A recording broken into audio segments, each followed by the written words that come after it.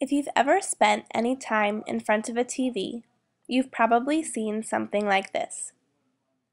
A meteorologist discussing the weather forecast for your area for the day or weekend. Will it be sunny? Will it snow? Rain? Your friendly neighborhood meteorologist will have those answers for you. But do you know how any of these things happen? If you've ever had to run through the rain to catch your bus, if you've ever made a snowman, if you've ever hopped in a puddle even though your mom told you not to, you are part of the water cycle.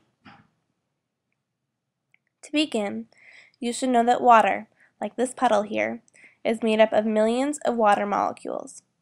Each molecule is made up of 2 hydrogens and 1 oxygen. You can call this H2O.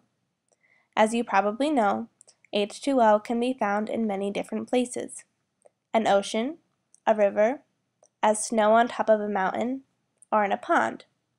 Here we have H2O as part of an ocean.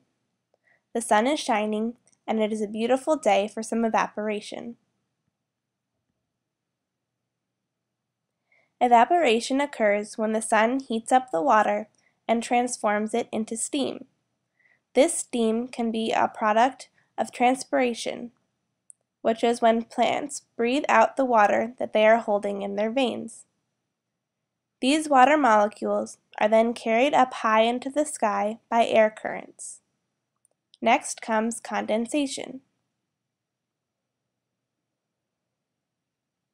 Because the air gets colder and colder up high in the atmosphere, the water molecules turn back into liquid in the form of clouds.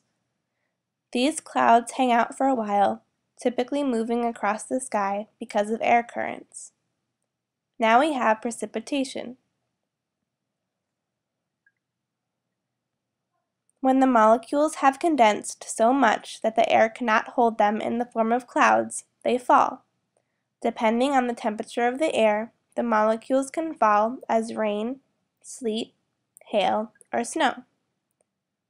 Sometimes this precipitation is accompanied by thunder and lightning in the form of a thunderstorm.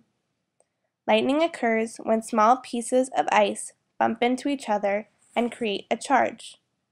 When enough of these collisions happen, the positive charges move to the top of the cloud, and the negative charges move to the bottom. Because opposite charges attract each other, the negative charges at the bottom of the cloud attract the positive charges of whatever is beneath it. Charges reaching from the cloud and from the ground meet and form lightning in between.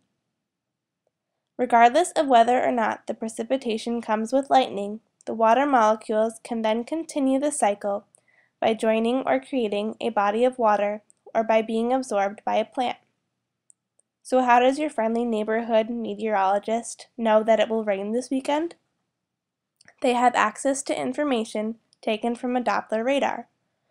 This radar can give scientists an idea of wind direction and speed and precipitation density so that we can know if there will be a thunderstorm or a bright sunny day.